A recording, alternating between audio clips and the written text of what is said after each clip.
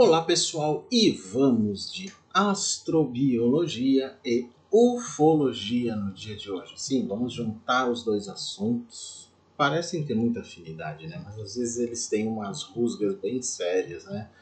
A astrobiologia procura a vida fora da Terra em estrelas distantes, não necessariamente vida avançada, nem que sejam os micróbios marcianos que eu falo. Mas a ufologia diz que eles já estão aqui, então há uma briga meio complicada aí. Mas, não só eu, né? Muita gente tem falado que nós estamos muito próximos de um anúncio de vida alienígena. Seria iminente.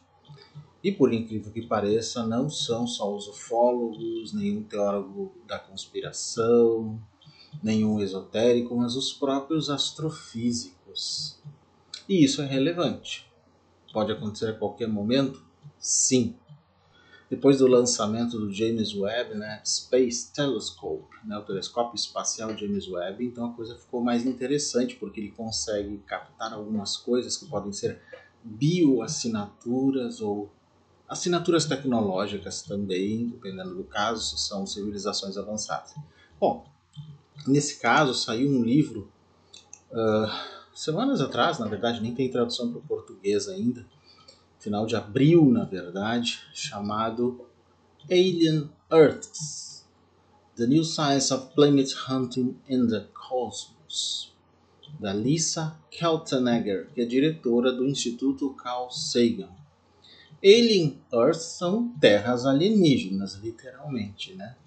A nova ciência da caça aos planetas no cosmos, que tem a ver com a astrobiologia, na verdade, né? De se caçar planetas que tenham potencial de vida.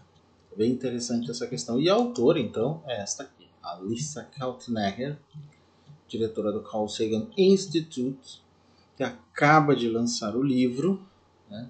E está divulgando, está em vários sites aí. Não temos em português, porque não faz nenhum mês que o livro foi lançado, mas talvez em algum momento nós tenhamos.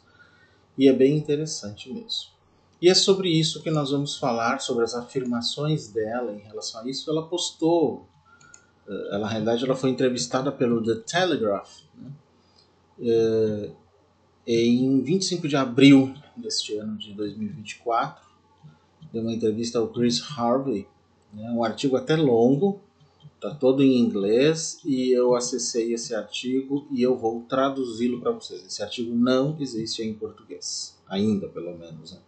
E não só traduzir, né? Como já estamos acostumados a fazer aqui no canal, é traduzir, comentar, fazer algumas considerações. Mas antes eu gostaria de ler um artigo que tem a ver com algo que foi apresentado no Brasil. Artigo em português aqui, que já foi até lançado pelo canal do Schwarza. Mas ficou uma coisa meia boca, me desculpa ele, mas ali ficou meia boca. Então vamos fazer uma coisa um pouquinho melhor aqui, né? Vou colocar a imagem da Lisa de novo. Saiu lá no futurism.com, mas foi traduzido daí por ele, né? Que é um artigo que diz assim: cientista do SETI, o projeto SETI, o de busca extraterrena, né, de vida extraterrena, afirma que anúncio de vida alienígena pode ser iminente. O telescópio James Webb também fará isso, também vai avaliar, né? Bom, uma das maiores, no caso uma mulher, né, especialistas mundiais na busca por inteligência extraterrestre, que é o SETI, né? Searching for Extraterrestrial Intelligence, né?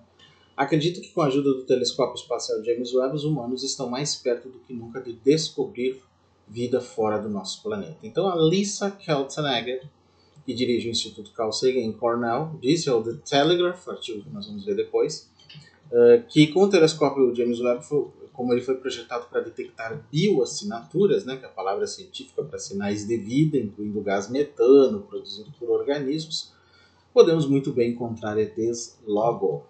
Ela disse, não, a Kaltenegger, né, cujo novo livro, então, esse Terras Alienígenas, a nova ciência da caça aos planetas no cosmos, né, Alien Earth, The New Science of Planet Hunting in the Cosmos, foi publicado em abril. Ela ficou entusiasmada ao discutir sobre o James Webb, né, se gabando de que com seus saltos tecnológicos, a humanidade está agora nessa era de exploração dourada, com milhares de outros mundos à nossa porta. E que agora podemos realmente explorar, né, desses mundos. Muito bem, vamos lá. A cientista está particularmente interessada nos planetas que rodeiam o sistema TRAPPIST-1, TRAPPIST, né? A gente escreve TRAPPIST-1, já vamos falar sobre esse sistema, que é uma estrela anã vermelha localizada a apenas 40 anos-luz de distância, logo ali no quintal, né? Não é bem assim, né?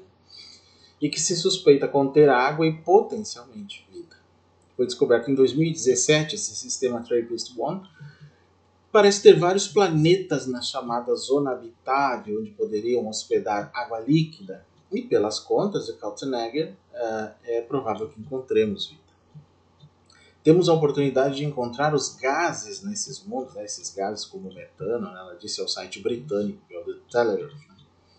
E para descobrir se há bioassinaturas neles nos próximos, digamos, 5 a 10 anos. Então a previsão dela é que nos próximos 5 a 10 anos, a partir do James Webb, sem considerar outras possibilidades, ela diz que se deve descobrir bioassinaturas relevantes ou definitivos que nos mostrem que não estamos sozinhos no universo.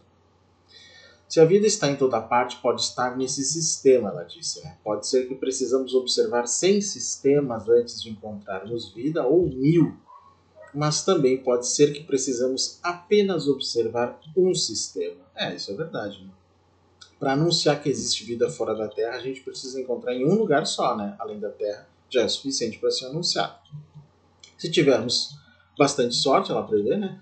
Essa descoberta poderá ocorrer daqui a alguns anos. Até antes de continuar aqui essa parte, eu já vou até colocar alguma coisa sobre o sistema TRAPPIST. Aqui, inclusive, tem uma análise, né, um gráfico, né, sobre a iluminação em relação à estrela, a comparação com Marte, Lua, Terra, Vênus, com o nosso sistema. Então, em relação à distância e luminosidade, né, esses planetas C, D e E, por exemplo, F até, do C até o F, C, D, F, né, C, D, E e F, estariam no que a gente chamaria de uma zona habitável, digamos assim, muito próxima da questão da Terra. Então esse planeta D, por exemplo, poderia ser bem próximo do nosso, talvez o planeta E também, e aí eles poderiam abrigar vida. Gente, quando a gente fala isso, né, vou colocar outra figura mesmo dele, a gente está querendo dizer o quê? Que estamos nos baseando naquilo que nós conhecemos do nosso sistema solar, da Terra, que é o único planeta habitado que nós conhecemos, assim, né? Então aqui estão os planetas que eu falei, o D e E, ou pelo menos o C, D, E e F, né? O D, E e F tem alguma semelhança com o sistema da Terra, o E é muito parecido com a Terra no final. Eu vou colocar, acho que é a última figura, essa aqui. Esse é o E. Deixa eu ver se é mesmo. Não, esse é o F. É pela forma. Não, esse é o E mesmo. Então esse planeta E, na posição ali que vocês viram antes, ele é muito parecido, né, segundo se imagina, com a posição que nós estamos privilegiados aqui. Não quer dizer que seja igual, mas é o que se imagina. Né? Então aqui tem, por exemplo, várias questões orbitais, o período orbital, quantos dias demora para ele girar em torno de si, né? Por exemplo, 1,51 dias no B, 2,42 no C, 4,05 no D, e assim vai, né? Então, eles estão bem... Na realidade, é a geração total, isso. Então, eles estão com dias, né? O período orbital deles é bem mais rápido que o nosso, o que talvez dificulte um pouco, né, uma vida como a nossa, né? A distância da estrela também é mais complicada, né, porque eles estão muito próximos da estrela, se a gente for observar. Então, mas ela acho que não está preocupada com isso, eu até me admiro que ela não esteja. Então, até vou dar alguns dados sobre esse sistema. TRAPPIST-1, também conhecida como 2MASS J 2306292805022285. Que número grande, né, gente? Mas né? 2MASS G, vamos chamar assim. Ela é uma estrela anã, vermelha fria, também conhecida como estrela anã superfria, localizada a 39, quase 40 anos-luz do Sol, na constelação de Aquário. A estrela TRAPPIST-1 ganhou esse nome pelo telescópio que a descobriu, que é localizado no deserto do Atacama e chamado Transiting Planets and Planetesimal Small Telescope, TRAPPIST, né? Por isso, em 22 de fevereiro de 2017, astrônomos anunciaram que o TRAPPIST-1 tem maior número de planetas de dimensões semelhantes aos da Terra já encontrados, e o maior número de mundos em condições favoráveis à existência de água. Ao todo são 7 exoplanetas, dos quais pelo menos 3 estão localizados na zona habitável da estrela e possuem condições de abrigar água líquida. E o sistema foi revelado através de observações do telescópio espacial Spitzer da NASA e do telescópio TRAPPIST no Chile. Interessante isso. Então, quem sabe? Ela está apostando um pouco nisso aí, né, gente? Ela está apostando um pouco nessa situação aí. Vamos dar mais uma analisada nesse texto antes de ir para o artigo lá do The Telegraph. Ela foi questionada sobre alguns dos crentes mais bombásticos em ETs, né? E aí a astrônoma que nasceu na Áustria foi diplomática na condenação, inclusive, deles. Ela disse: acho que as pessoas são muito, muito inteligentes e realmente começam a duvidar dessas coisas quando é um pouco conveniente demais. Mesmo assim, Kaltenegger considera o denunciante do Congresso, né, dos Estados Unidos, o David Rush, famoso, né, que nós já falamos aqui, cujas afirmações bizarras sobre o governo ter adaptado veículos não humanos, recuperado carcaças alienígenas, irritaram muito a comunidade 7, né, do Projeto 7, do qual também ela faz parte, como se ele fosse um vendedor de óleo de cobra, né? Embora ela admita que isso seria muito mais fácil se suas afirmações fossem verdadeiras. Então ela tem as suas dúvidas. Quando vejo isso honestamente, o que penso é: ó Deus, gostaria que isso fosse verdade, ela disse então ao The Telegraph, nós já vamos ver o artigo completo. Isso seria muito mais fácil se tivéssemos alienígenas vindo para cá. Porque a busca por composição química e gás, como bioassinatura, é difícil, mesmo com os maiores telescópios que temos. Ou seja, ela até preferia que o David Grush estivesse falando a verdade para facilitar o carreto, como a gente diz, né, o trabalho todo. Ainda assim, é claro que a astrônoma acredita firmemente na abordagem que ela escolheu, que é bem longe da ufologia, né? E se suas suposições fundamentadas sobre os cronogramas estiverem corretas, ela poderá ter muito para mostrar em breve. Pois é. Muito possivelmente.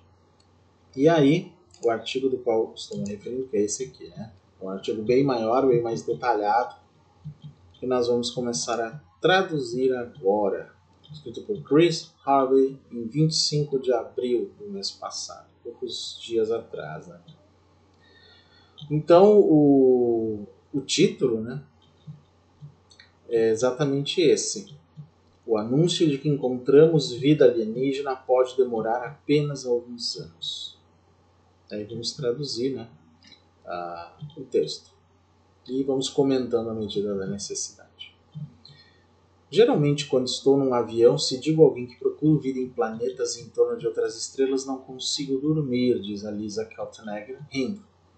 É sempre uma resposta cuidadosa, selecionada, dependendo se preciso fazer algo na manhã seguinte, quando chegar ou não. As pessoas ficam tipo: ó, eu li sobre isso, você sabe, fomos visitados? Isso é verdade? Né? Imagina, né? Qualquer técnico da NASA deve passar por isso em avião. Fora sua necessidade de dormir, Kaltenegger adora essas perguntas. A professora de astrofísica de 47 anos é pioneira e especialista mundial na busca por vida extraterrestre. Como autora desse livro, né, Alien Earths, que eles até em alguns lugares reduziram o nome de Alien Earths, The New Science of Planet Hunting in the Cosmos, né, Terras Alienígenas, a nova ciência da caça aos planetas no cosmos. Eu já vi até o pessoal tendo reduzido o nome só para Alien Earths, Planet Hunting in the Cosmos, né? Que foi o livro da semana da Rádio 4, né? E está bem ciente de que o campo de estudo que escolheu explora um profundo e permanente fascínio humano, né? Estamos sozinhos no universo ou existe vida em outro lugar? E como diretora do Instituto Carl Sagan da Universidade de Cornell, em Ithaca, Nova York, que reúne cientistas de muitas disciplinas distintas para colaborar na busca por vida entre as estrelas, ela está em melhor posição agora para responder essas perguntas do que quase que qualquer pessoa no mundo, né, no planeta aí. Quando eu encontro pelo Zoom, em sua casa em Ítaca, porque a entrevista foi feita via Zoom, pelo Telegram, ela acabou de voltar de uma turnê de palestra de 3 semanas à Nova Zelândia e de uma viagem a Burlington, Vermont, onde tivemos um eclipse incrível, foi bonito, ela fala. Ela é otimista, apaixonada e fisicamente expressiva. A evidência de vida alienígena, ela acredita, está tentadoramente próxima. Keltenegger está à procura de bioassinaturas. O que é isso? Sinais reveladores de vida nas atmosferas de planetas distantes. O tipo de gases que os processos orgânicos criam na Terra, oxigênio, metano e outros. Na verdade, temos uma ferramenta para encontrá-los, diz ela, e muitas pessoas não percebem que sim, temos o telescópio espacial James Webb, que está no espaço há cerca de um ano, um pouco mais. Vivemos essa era de exploração dourada com milhares de outros mundos à nossa porta, que agora podemos realmente explorar. Ok? E para explorar melhor isso, né, vamos mudando aqui as nossas figuras à medida que vamos lendo.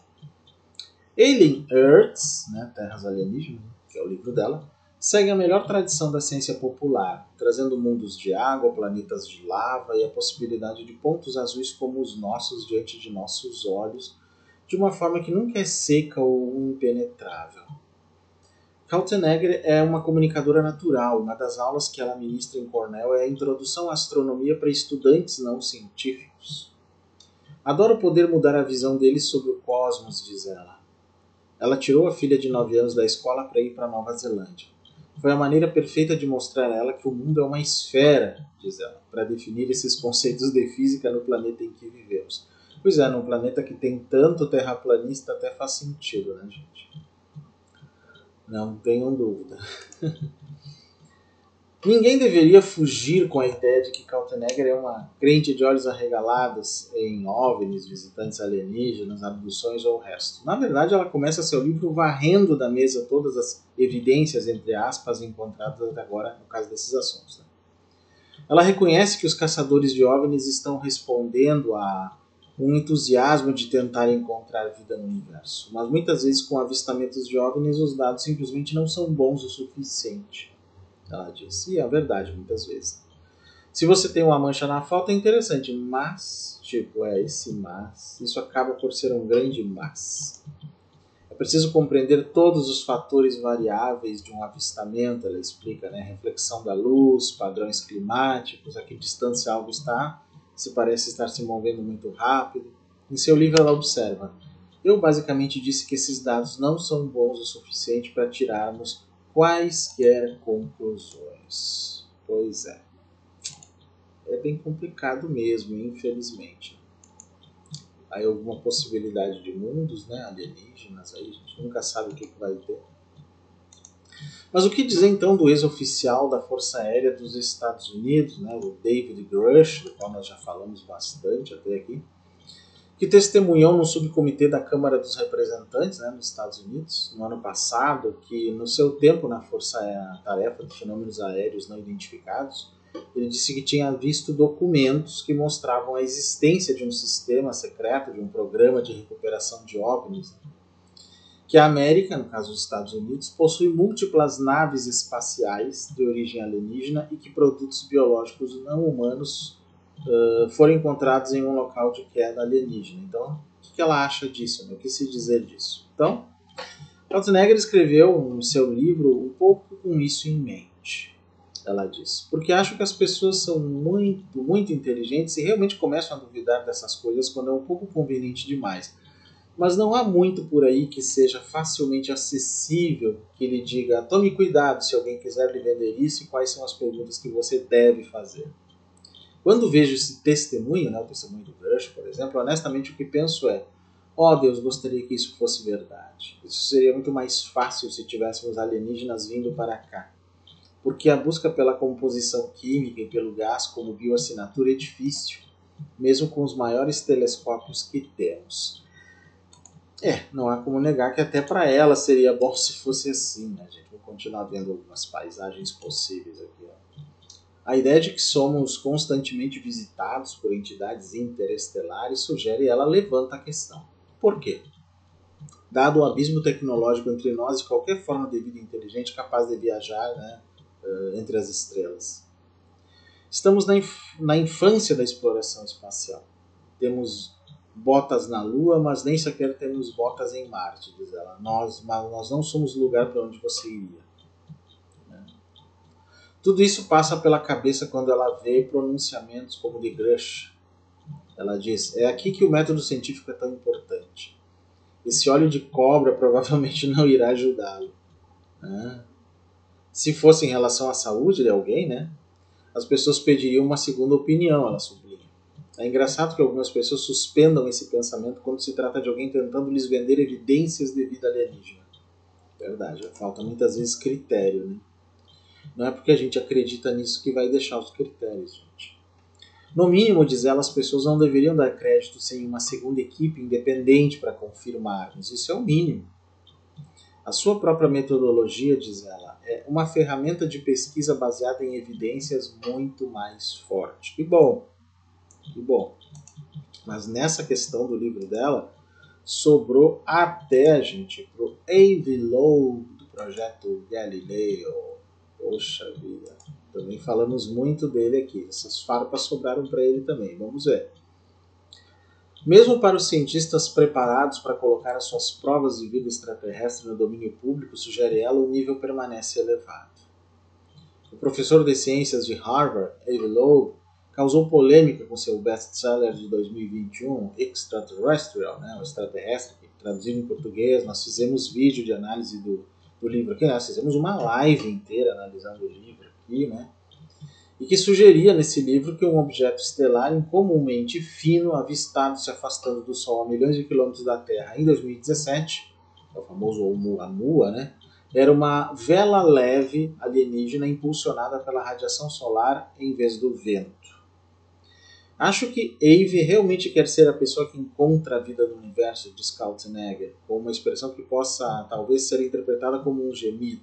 Quando as pessoas olharam para isso e disseram, não poderia ser o que Loeb afirmou, por causa da maneira como ela se move, nesse ponto eu acho que como cientista você é treinado para aceitar a morte de uma bela hipótese por um fato feio, e você passa para a próxima coisa. Eu acho que em algum momento, né, um ponto, como cientistas sabemos melhor. Provavelmente não é uma vela leve. Então ela não concorda com o Avi Loeb em relação ao Oumuamua, para ela é um objeto que não é alienígena.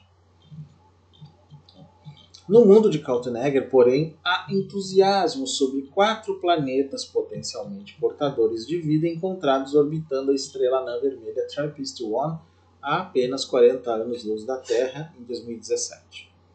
O telescópio James Webb está observando esses planetas agora mesmo, ela diz. Temos a chance de encontrar os gases nesses mundos e para descobrir se há bioassinaturas neles nos próximos, digamos, 5 a 10 anos. O intervalo de tempo, mesmo com as maravilhas de um telescópio espacial, é necessário, devido às dificuldades de construir uma imagem nítida de um exoplaneta com tanta interferência luminosa da própria estrela. Leva tempo, isso é verdade, dá para vocês imaginarem, né? Tanto que isso aqui é uma representação de o que seria visto de um dos planetas, né, da TRAPPIST-1, essa figura aqui que eu estou mostrando para vocês. Então, realmente é algo a ser considerado. Vamos mudar aqui para um ET reflexivo aqui, né?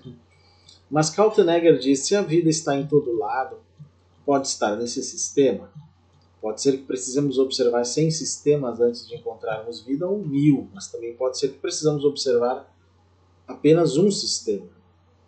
Se for esse o caso, diz ela, então o anúncio de que não estamos sozinhos poderá ser daqui a alguns anos. Alguns dizem até 2030, 2034, alguns falam que é possível ainda nesse ano de 2024 em relação à questão da ufologia, até das denúncias do David Grush e outro. É uma possibilidade, depende de quem tem dados reais e que esteja disposto a compartilhar com a humanidade. Esse é o grande problema, gente. Né? Quando Kaltenegger era uma menina que crescia na pequena cidade austríaca de Kuchel, num tranquilo vale fluvial sobre os Alpes de Berchtesgaden, a ideia de que os seus horizontes um dia se expandiriam para os planetas visíveis mais distantes, para além do nosso sistema solar, era inimaginável.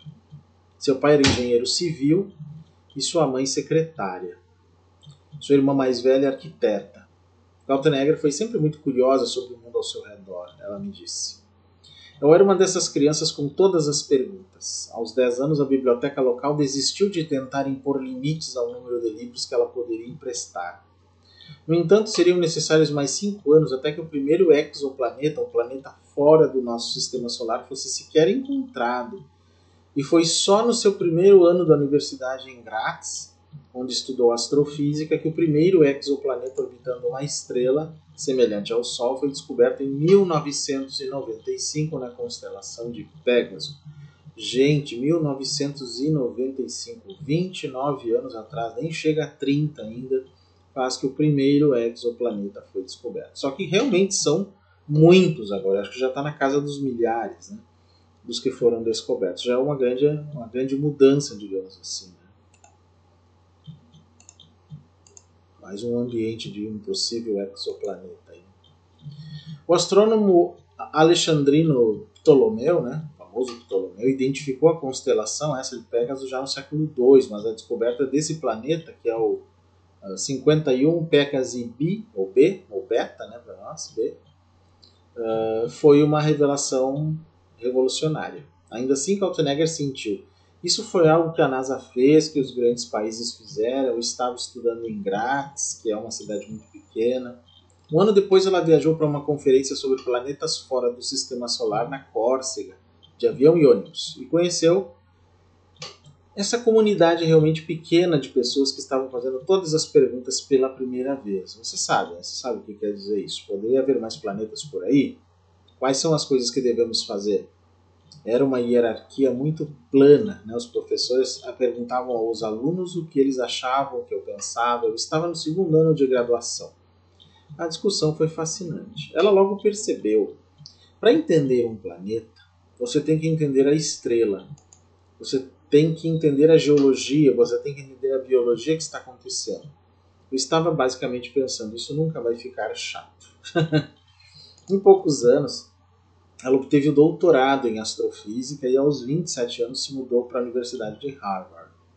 Pois é, a mesma do Avi Loeb, né, gente? Em 2010, assumiu a liderança de um grupo de pesquisa no Instituto Max Planck de Astronomia em Heidelberg, na Alemanha, antes de assumir o cargo de professora associada de astronomia em Cornell. Ao longo do caminho, Kaltenegger encontrou o sexismo muitas vezes, né? O preconceito por ser uma mulher, astrofísica e tudo mais. Melhorou muito, ainda não é tão bom às vezes. Ela descreve como na sua primeira semana de trabalho para a Agência Espacial Europeia, né, a ESA, o seu chefe se esqueceu de copiar os slides de uma reunião com engenheiros aeroespaciais, mas insistiu para que ela não saísse para copiá-los para ele, dizendo-lhe que se ela fosse vista fazendo cópia, né, o que quer que ela fizesse posteriormente, eles sempre a veriam como secretária. Pois é.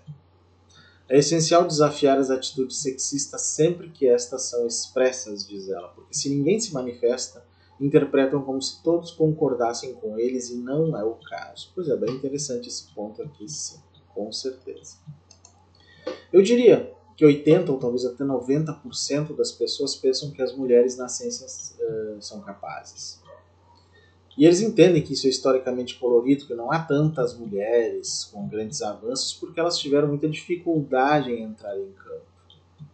E se eles estivessem nessa área, na maioria das vezes, não recebiam elogios, né? Se elas estivessem na área, não receberiam elogios por tudo que descobriram. Né? Alguém o fazia, né? Passavam por cima das mulheres e pegavam o crédito. Né? Foi o seu sentimento de necessidade de uma abordagem interdisciplinar que se tornou a semente do Instituto Carl Sagan, que ela mesma criou em 2015, 9 anos atrás, né? Tornando-se sua diretora fundadora. Ninguém mais pode conhecer toda a ciência, diz ela. Então construiu esse instituto com cerca de 15 departamentos diferentes, que vão desde astronomia, geologia, biologia, até música e artes cênicas para interligar essas informações. Muito importante, eu acho, colocar isso, porque a ciência ninguém realmente tem condições de conhecer toda ela. Isso é praticamente impossível, né, gente? Mais uma imagem aqui possível para nós. Existem agora mais de 5.000 exoplanetas, respondendo à pergunta anterior que eu fiz, né? Milhares já devia ser, que são confirmados. e que podem ser estudados com maior detalhe à medida que telescópios mais poderosos se tornam disponíveis. E a procura de evidências de vida nesses planetas se limitou aos que se encontram na zona habitável de um sistema estelar. Isso segundo, né, os esquemas de pesquisa. Tem a equação de Drake que eu falei em outro vídeo se refere a isso. Muitas vezes referida como a zona caixinhos dourados, porque não é muito quente, nem muito perto da estrela, nem muito frio, nem muito longe, ela explica. Né? Na verdade, as condições são perfeitas. A gente está falando das condições baseadas no nosso planeta, gente. É aí que está a questão. Né?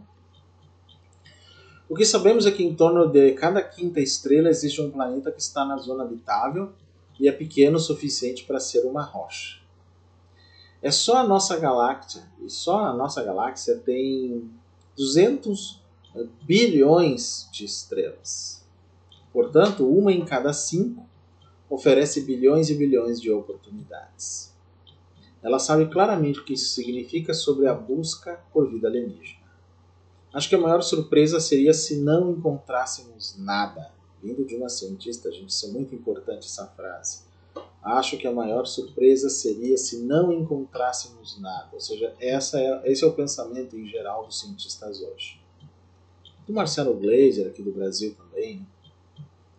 Ela sabe, porém, que há cientistas que colocam em dúvida a validade das bioassinaturas como prova definitiva de vida, que sugerem que não pode ser descartada a possibilidade de processos químicos que produzam a mesma composição de gases. Pois é, algo a ser analisado, né? Kaltenegger abraça o ceticismo científico. Acho que a brutalidade do método científico é realmente importante, especialmente se você deseja encontrar algo. O escrutínio é a maior força da ciência porque elimina as respostas erradas. No entanto, penso que temos atualmente alguma combinação de bioassinaturas. A combinação de oxigênio e metano, que em circunstâncias específicas, se o planeta estiver dentro dessa zona habitável, não temos outra explicação senão a existência de vida. Bom, é meio intuitivo o processo, né? Digamos assim. A certeza pode não ser de 100%, diz ela. Sim, para ser 100% teria que ir lá e achar esses seres, ou eles virem aqui. Né? Mas se a probabilidade atingir 95%, 99%, então ultrapassará o limiar da confiança científica. Porque qualquer outra explicação dependeria de uma geoquímica realmente exótica que não conhecemos, né?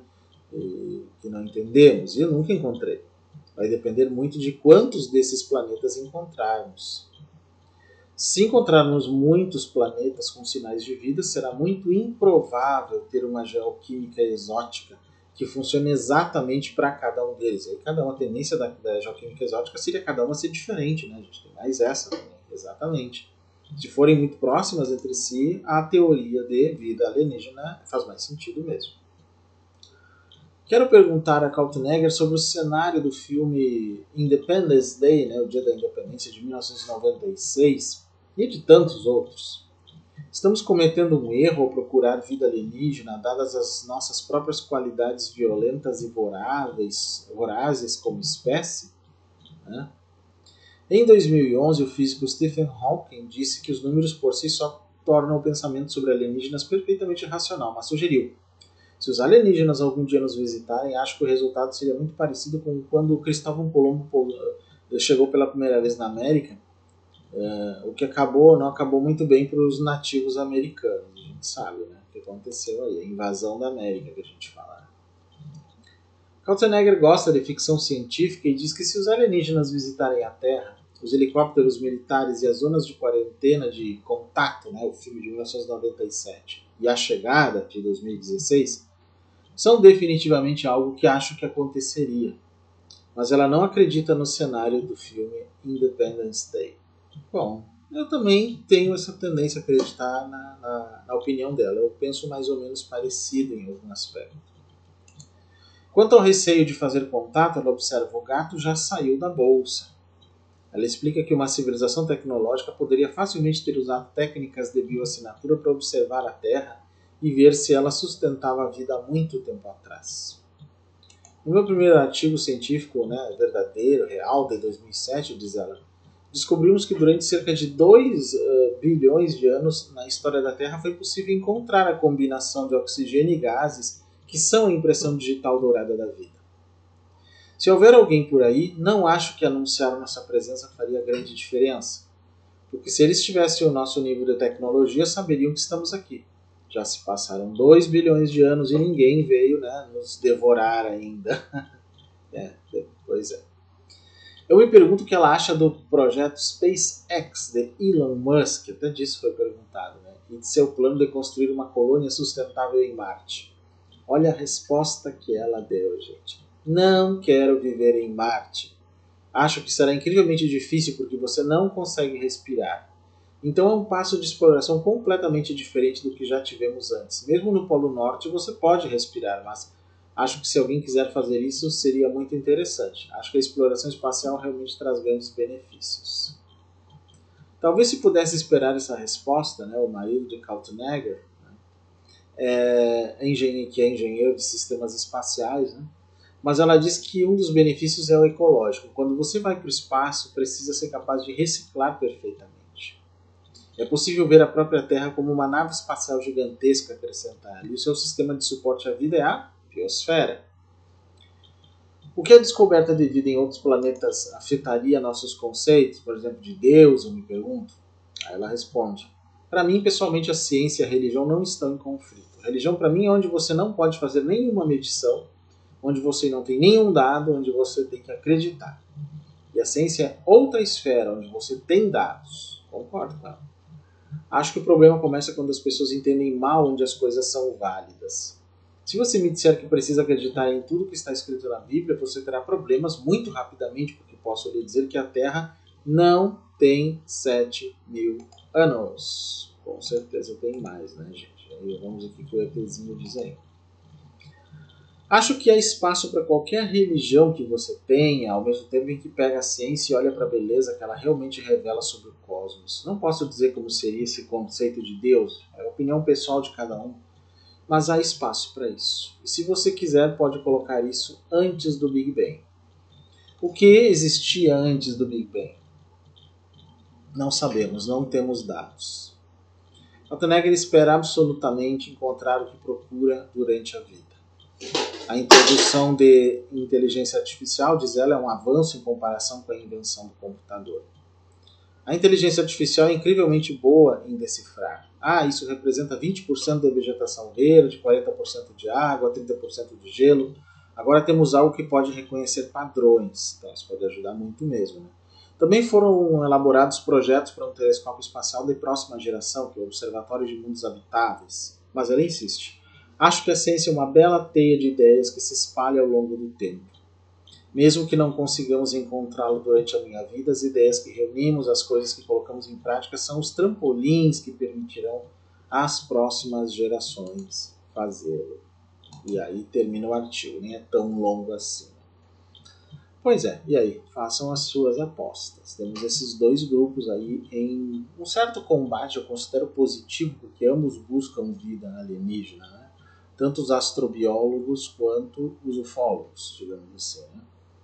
Cada um por seus meios, e as afirmações, as alegações são distintas também, né?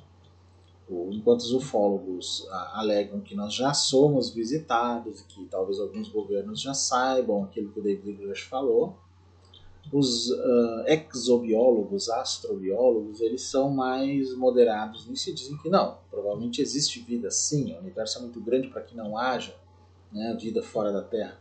Mas está muito distante, talvez nunca tenhamos acesso. Tem alguns que dizem que nós estamos na floresta escura, que é melhor a gente ficar escondido, ou que somos, que eu acho bem interessante a ideia, um zoológico, uma área de preservação cósmica, até eu poderia dizer, e por isso que eles não aparecem.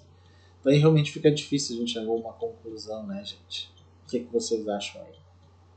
Tem a opinião de vocês. O fato é que, como James Webb está fazendo suas medições e tudo, pode ser que a qualquer momento nós tenhamos o anúncio, né, pela NASA mesmo, de que bioassinaturas inegáveis foram encontradas, realmente mostrando que há vida, seja nesse TRAPPIST-1 ou em qualquer outro sistema aí.